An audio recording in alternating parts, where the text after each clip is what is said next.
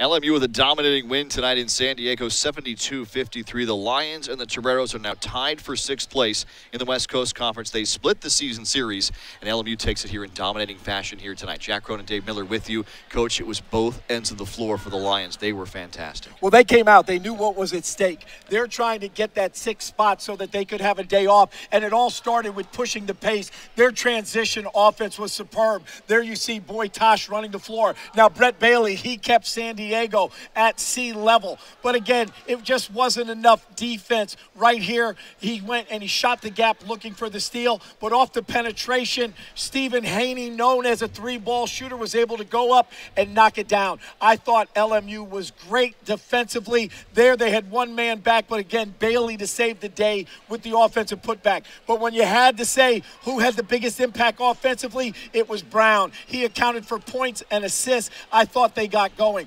Right there, the nice little pass inside to the freshman, a good little finish for Ryder. But again, the big show, unselfish, Trevor Manuel with the athletic finish with that long lengthened bounce. 53% shooting for LMU, 45% beyond the arc. We know about the defensive numbers at the bottom of the screen, but those offensive ones are really turned things up here on the road against San Diego. Well, they were, and again, it was the spacing and the execution. LMU, not known as a great three-point shooting team, but when you move the ball and you share the basketball, good things are going to happen. I thought the defense for San Diego was very reactive. When you know that guys are shooting it well, you've got to be there on the pass. You've got to take away the airspace and make them put it on the floor. They reacted all night. There was nothing proactive about the Toreros D. Well, now LMU's got USF. San Diego's got number 18 St. Mary's. Both need wins to stay above the cut line in that first round bye in the West Coast Conference Tournament. That'll do it for us here from San Diego. For Dave Miller, Jack Cronin here, our entire production crew led by Eric Peterson,